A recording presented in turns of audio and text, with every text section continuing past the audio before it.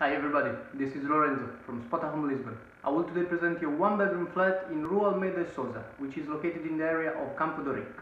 Campo de Ourique is a quiet and peaceful residential area, but it's full of services like bars, cafes, supermarkets, restaurants, whatever you might need.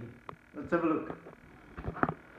So I'm starting from the bedroom, which, as you can see, is equipped with a double bed, night table with a night lamp. There is this very nice wooden floor, typical of the 30s, of the houses from the 30s in Lisbon. We have this big window, which is facing interior backyard. And if we go from this other side, in order to give you a general overview, we can see over there a big closet, which I will be showing to you in a sec. As you can see from that window, there's plenty of natural light coming in. And just so you can have an idea, this is the storage space that you could get. Now, if we go through the door and down the corridor, we have this door, which would be the entrance door.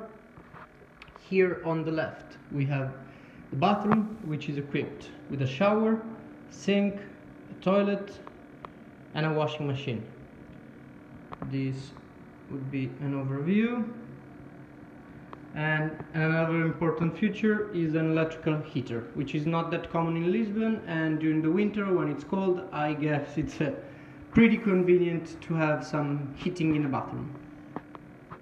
Going back to the corridor, we get to the last part of the house, which is a kitchenette together with a living room. In the kitchenette we have a dining table with 4 chairs, as you can see, whereas in the kitchenette we have electrical hob. We have oven, as you can see, kettle, sink, dishwasher in here, big fridge and freezer, and these typical windows, which again is typical of the houses of Lisbon of the 30s. We have some Tupperware in here in case you might need to grab some food with you. We have some plates and bowls, and we also have some cutlery in here.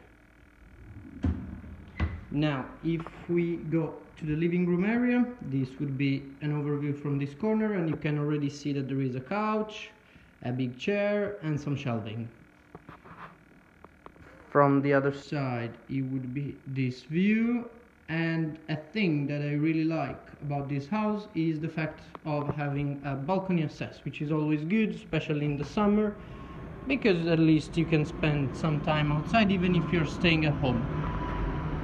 As you can see, it's equipped with 2 chairs, table, and cloth rack.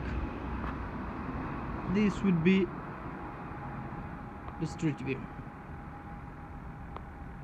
There is also a small park over there where those trees are. Alright guys, I hope you enjoyed the visit. Take care. Bye.